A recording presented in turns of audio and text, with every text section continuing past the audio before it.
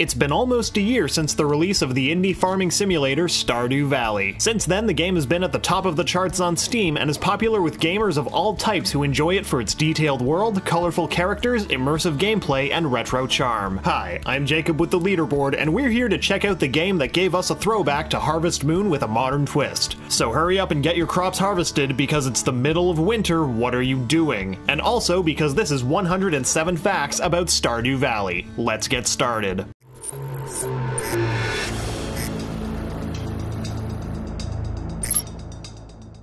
Fact number 1. Stardew Valley was heavily inspired by Harvest Moon and is frequently compared to it, specifically Harvest Moon 64. Game mechanics like cooking, fishing, selling goods, and yes, farming are all similar to Harvest Moon. Number 2. Some other inspirations for Stardew Valley include Minecraft, Terraria, and Animal Crossing. The dungeon crawling in particular is reminiscent of Minecraft, a similarly groundbreaking indie hit. Number 3. Amazingly, Stardew Valley in all of its glorious retro detail was developed by one person, computer programmer Eric Barone. He acquired a publisher in the form of the company Chucklefish, but Barone created everything from the art to the sound and music to the coding. Number 4. Barone started developing the game as a way to hone his computer skills on the side while he worked as an usher at a movie theater. It was such a labor of love that it took him 4 years to make the game. Number 5. Stardew Valley was created by Barone as a sort of response to Harvest Moon. Barone has a big spot of nostalgia for the classic farming sim, but he felt that the game stopped improving after Harvest Moon Back to Nature. He created Stardew Valley to solve the problems he saw in later Harvest Moon games. Number 6. Despite this, Barone's favorite game isn't Harvest Moon, it's actually Minecraft. For him, his virtual life in that game had purpose and helped him feel like he belonged. Number 7. Barone had no experience with pixel art and little experience coding for video games prior to making Stardew Valley. He has a bachelor's degree in computer programming and taught himself how to do nearly everything that the development of the game required. Number 8. One of Barone's goals for the game was for it to contain real-world messages,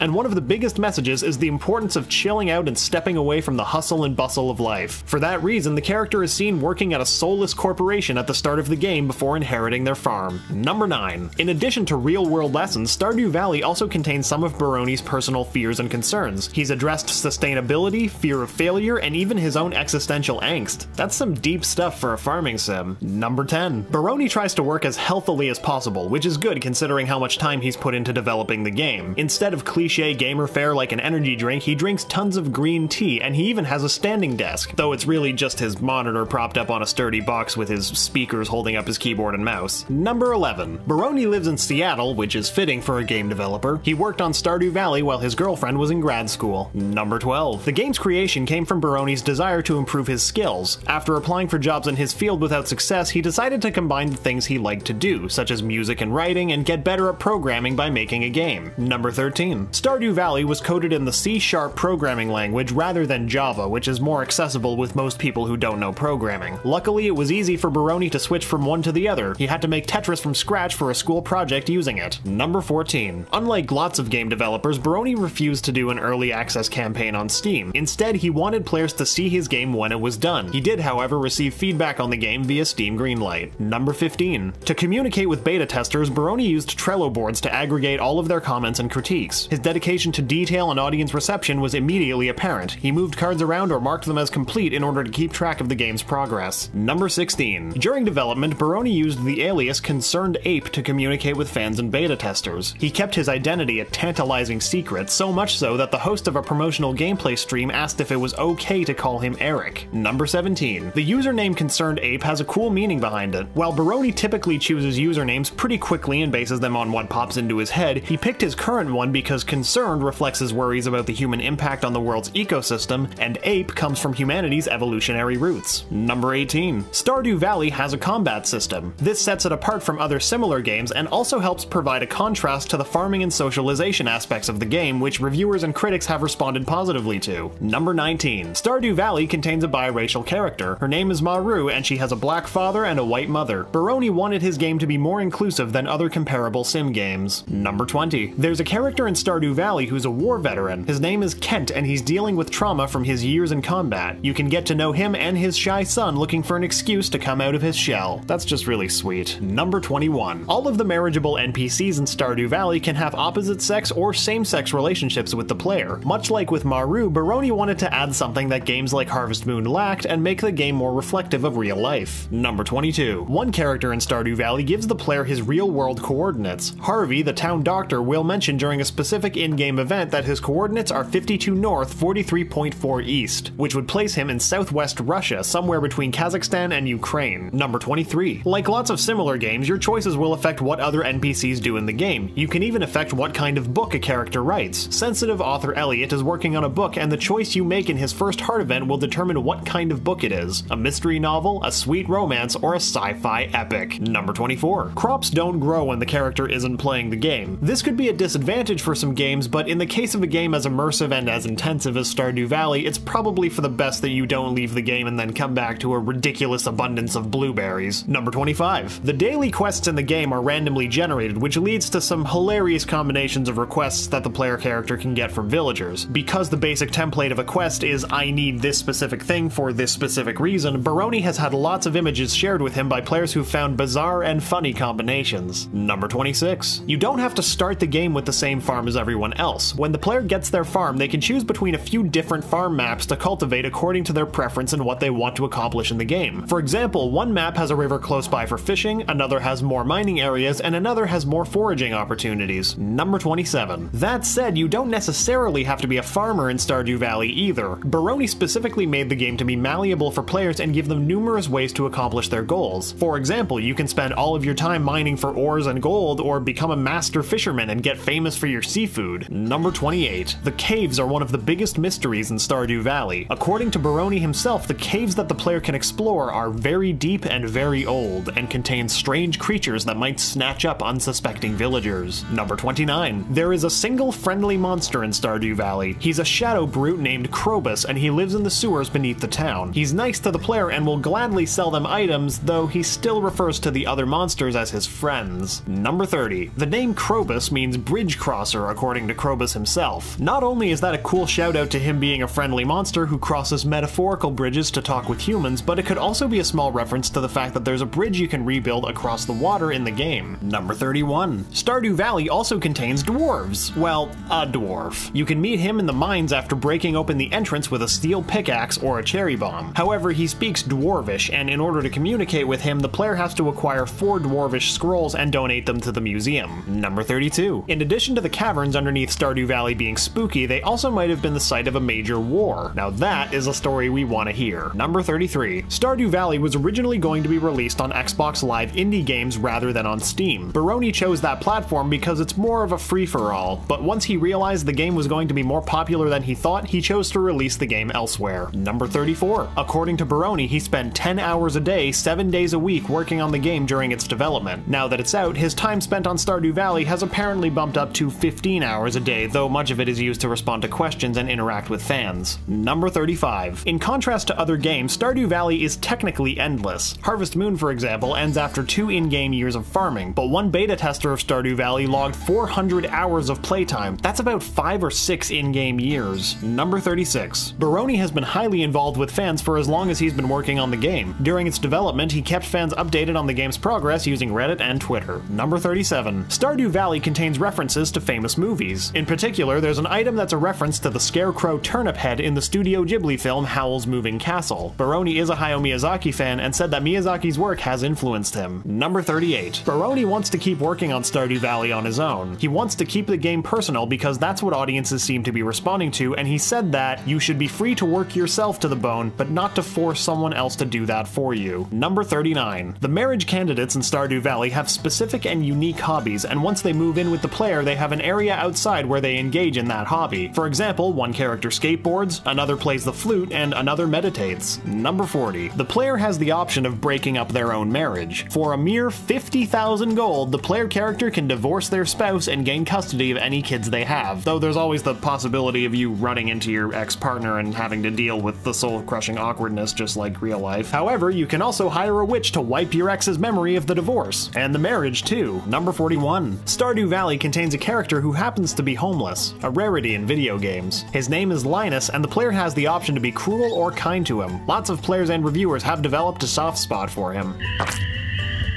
Number 42. Two characters in Stardew Valley are carrying on a secret affair. Even though Marnie denies it, it's clear that she's involved with fellow villager Lewis. At Marnie's ranch, you can find Lewis's shorts in her room, and they can often be found together drinking at the saloon in the evening. Number 43. There is no mechanic for butchering animals in the game. Even though it's a common way to make money on a farm, Barone couldn't bring himself to put it in the game after beta testers asked for it. The player bonds with the animals at the farm, and a little heart appears over their heads when the character pets them, and ultimately it seemed too cruel to hurt such cute little piles of pixels. Aww. Number 44. Similar to the fact that you can't butcher your adorable livestock, it's also impossible to injure or kill animals and NPCs in the game. This luckily means that you won't lose your livestock if you neglect them, however they will stop yielding products if you don't provide them with enough care. Number 45. Be careful about staying up too late. Fittingly, for a farming sim where you have to work hard to reap rewards, if you stay out past 2 AM you'll pass out and wake up at home the next day but have half depleted energy. Number 46. The Joja Corporation will charge you for their help. Well, to be fair, it's not entirely unwarranted. If you pass out from exhaustion late at night and a Joja rescue team employee finds you rather than a kind villager, they'll charge you a fee for said rescue. How rude and helpful. Number 47. Stardew Valley contains a crafting system which sets it apart from similar games like Harvest Moon. By combining games in the inventory, the player can make items like bee houses or mayonnaise or fruit preserves, which helps customize how the player can develop and run their farm. Number 48. Stardew Valley also contains a cooking mechanic with recipes. While a cooked item such as a fried egg will provide a player with more health and energy, it won't yield more gold than selling the ingredients separately. Barone did this on purpose to prevent the players from trying to only make more money. Number 49. The caves, or dungeons in Stardew Valley, are procedurally generated, which means they're essentially random. This makes it fun and addictive to explore the mines, but dangerous too because the creatures you battle are generated in the same way. Number 50. You can't fast travel in Stardew Valley. While this isn't always a problem and it adds to the mellow take your time vibe of the game, players and reviewers have expressed some frustration with this when they need to get somewhere fast or start running out of time at the end of an in-game day. Number 51. This is one of the few games that encourages you to watch TV. Within the game, that is. On the TV in the player's home, you can learn what the weather will be for the next day, and through 2 other shows, learn a new recipe every once in a while, and find out which fish might be available in the lake during the current season. Number 52. Here's something you don't get to say every day. In this game,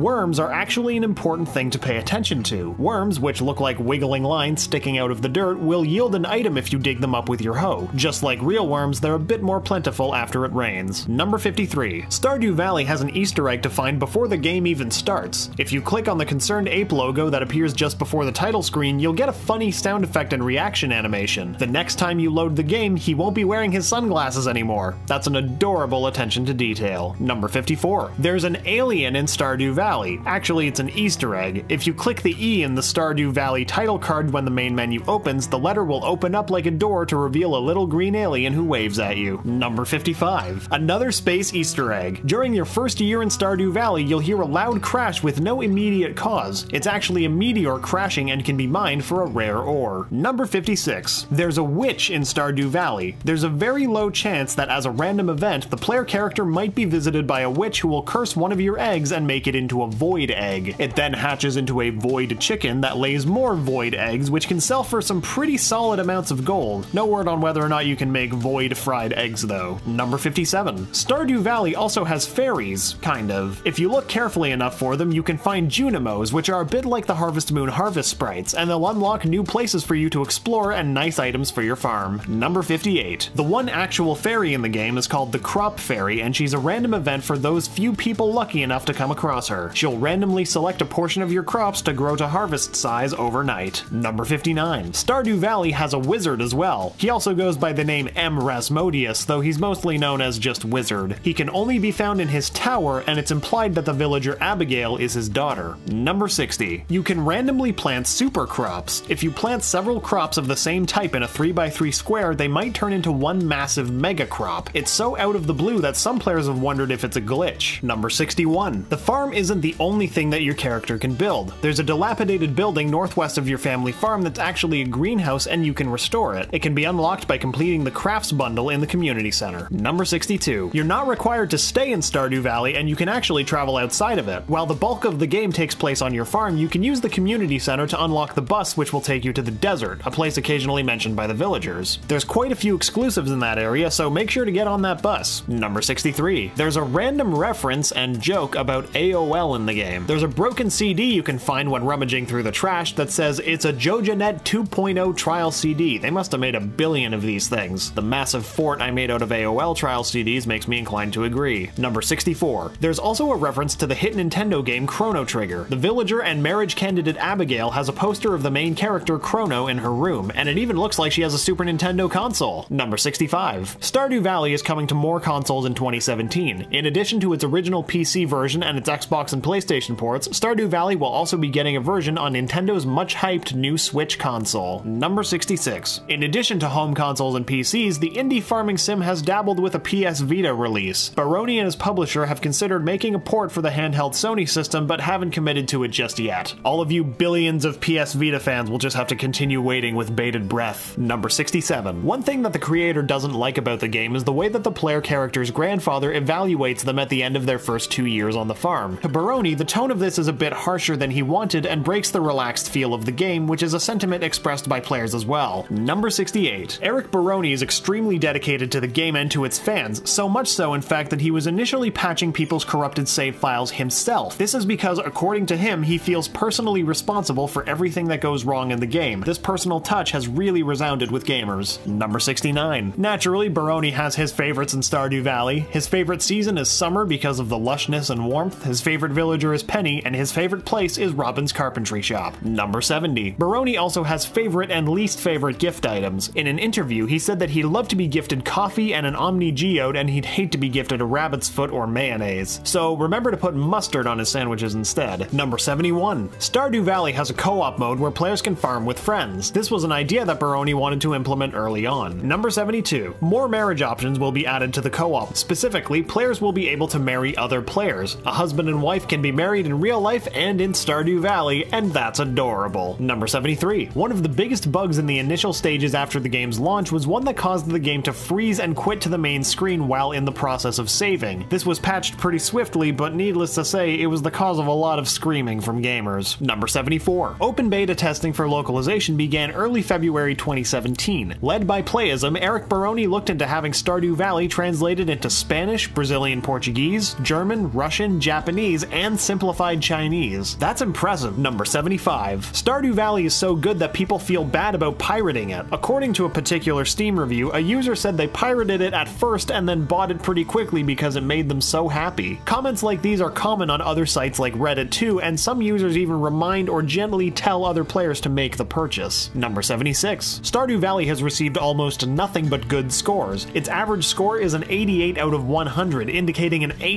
score at worst. Not bad for a first outing from a new indie developer. Number 77. The popularity of Stardew Valley is almost unbelievable. In 12 days after its launch on February 26th of last year, Barone sold over 400,000 copies of the game. Number 78. By April of 2016, Stardew Valley had sold over 1 million copies. To put it into perspective, that was only 2 months after its launch. Number 79. In terms of pre-orders, Stardew Valley was also a remarkable success. The amount of copies purchased on Steam managed to outpace the number of pre-orders of highly anticipated AAA titles, including Tom Clancy's The Division. Number 80. Part of Stardew Valley's success, other than being a generally awesome game, is due to gaming stars. Before the game was released, publisher Chucklefish marketed it to popular YouTube and Twitch personalities so they could stream early builds. Number 81. Stardew Valley was the 16th highest selling game on Steam in 2016, making over $24 million.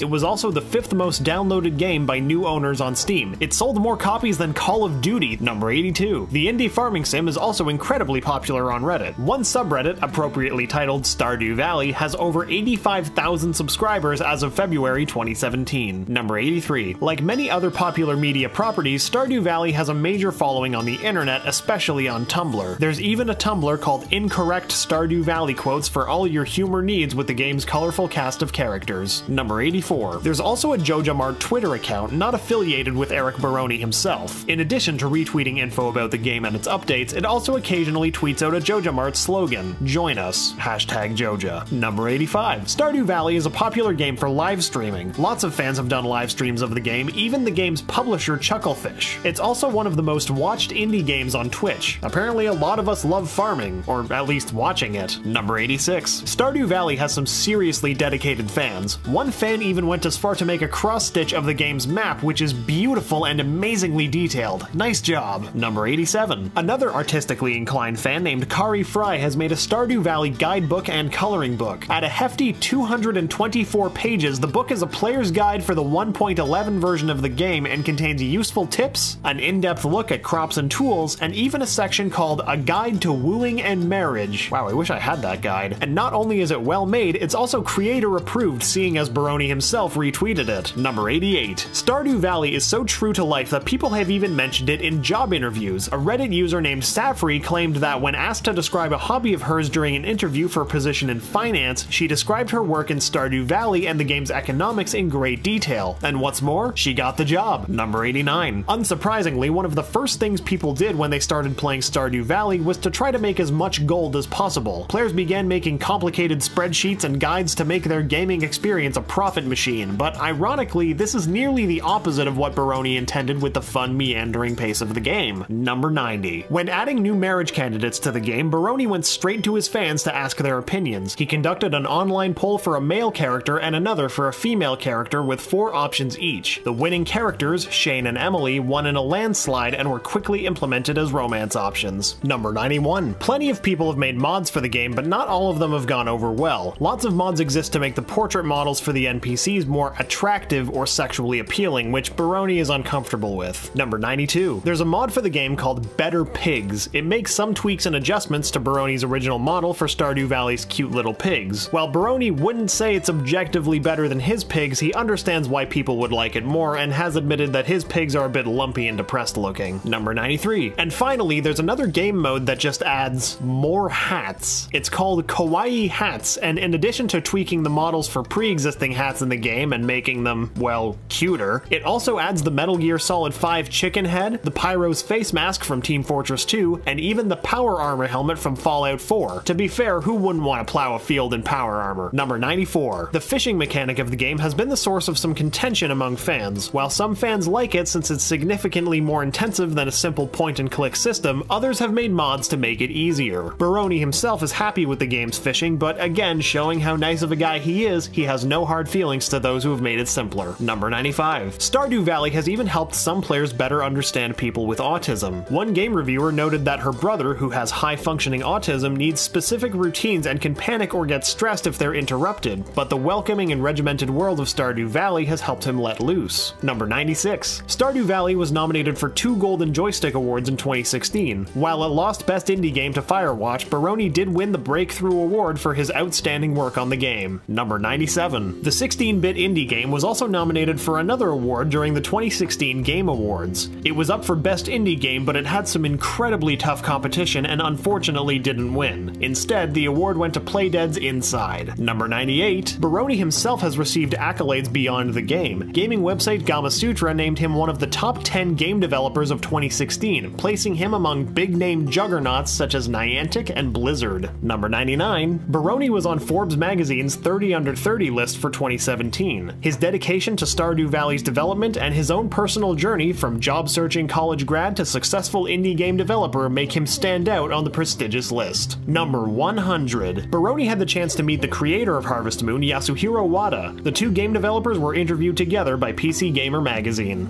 Number 101. Coincidentally, Barone has quite a bit in common with the man behind Harvest Moon. Not only are their games similar, but they also achieved fame at the same time. Both of them were around the age of 27 when their charming and quirky farming sims hit it big. Number 102. Stardew Valley has helped Harvest Moon become more popular. According to Harvest Moon's creator, the success of Barone's indie game has helped the Nintendo title resurge a bit and, quote, instead of Harvest Moon being forgotten, it has become powered up and has gotten even better. Number 103. Fittingly, with a game full of as many secrets and Easter eggs as Stardew Valley, Barone has a favorite riddle. It's the what has it got in its pockets' riddle between Gollum and Bilbo in The Hobbit. Maybe this is what inspired the mysterious caves in Stardew Valley. Number 104. Ultimately, Stardew Valley might might end up being about more than just farming. Barone has said that his ultimate dream for the game is for farming to be just one of numerous professions that the character can have, all of which will be equally complex and will help the game focus on how it feels to make a new life in a small countryside community. Number 105. In spite of all the attention he pays to the farming sim, Barone has his sights set on future games to develop. He's almost too good to be true because his main goal in making more games is to bring people joy. Seriously, Barone just sounds like the best guy. Number 106. Stardew Valley will release physical copies soon. 505 Games, which also helped to release Rocket League and Terraria, will be working on creating physical copies of the game for the Xbox One and PS4 in North America. And number 107. For those of you interested in optimizing profit from your farm, there are some dedicated players who have figured out the most profitable crops. Take out your notepads, everyone. It's strawberry in the spring, blueberry in the summer, and rare seed in the fall. Happy farming! Once again, I'm Jacob, and thanks for watching 107 Facts about Stardew Valley. What's your favorite thing to do on the farm, and what changes do you hope to see in the game's future? Comment below and let us know. We have new videos dropping every week, so let us know what game you want us to cover next. And if you like getting more from your games, subscribe to the Leaderboard, where we help you game smarter.